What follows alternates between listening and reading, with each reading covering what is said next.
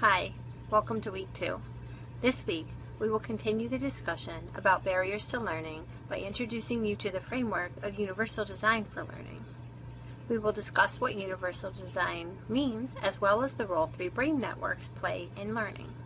This week, in an optional discussion, you'll have an opportunity to develop an action plan that details how you will implement the principles of universal design for learning to create equal opportunities for learning in your own environment.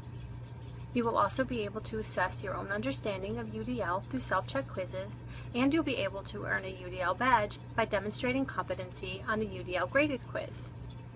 So whether you're a novice to designing learning experiences for all learners or an accomplished practitioner, we hope that you will find here something inspiring that will change how you think about creating learning environments. Thanks.